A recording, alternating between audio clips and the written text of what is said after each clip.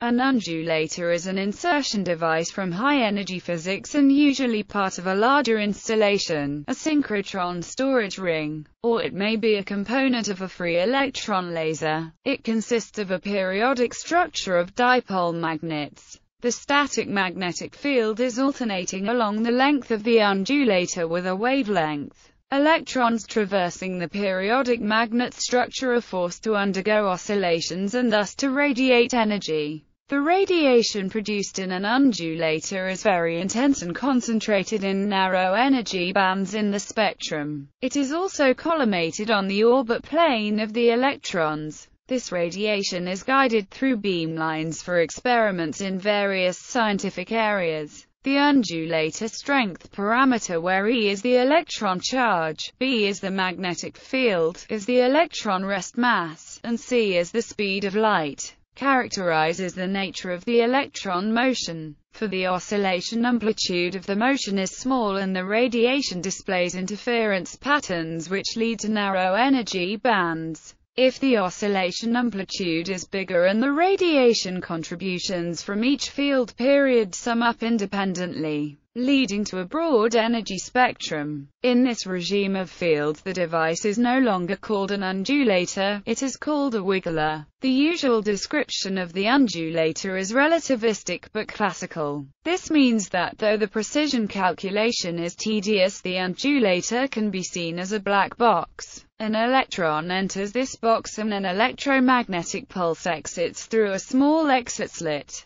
The slit should be small enough such that only the main cone passes, so that the side lobes may be ignored. Undulators can provide several orders of magnitude higher flux than a simple bending magnet and as such are in high demand at synchrotron radiation facilities. For an undulator with N periods, the brightness can be up to more than a bending magnet. The first factor of N occurs because the intensity is enhanced up to a factor of N at harmonic wavelengths due to the constructive interference of the fields emitted during the N radiation periods. The usual pulse is a sine with some envelope. The second factor of N comes from the reduction of the emission angle associated with these harmonics, which is reduced as 1n. When the electrons come with half the period, they interfere destructively. The undulator stays dark. The same is true if they come as a bead chain. The polarization of the emitted radiation can be controlled by using permanent magnets to induce different periodic electron trajectories through the undulator. If the oscillations are confined to a plane, the radiation will be linearly polarized.